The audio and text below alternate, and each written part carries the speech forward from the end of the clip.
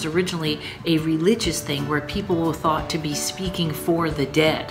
How we went from that to a guy making fun of a woman's cha-cha with a doll, I don't know. That's the road less traveled, but either way, that's where we are. Well, I think funerals would be much better attended if we still did this. People would be like, wow, Dad looked great in the coffin, but what was with all the Viagra jokes? That guy did the whole eulogy while drinking a glass of water. So why do we need the most horrible looking dolls ever? Nobody likes a disjointed chin. Why does the guy always apologize for the doll? We know it's you. I once lived in a house that had 10 ghosts. That's what we thought, but it was actually the ghost of a ventriloquist.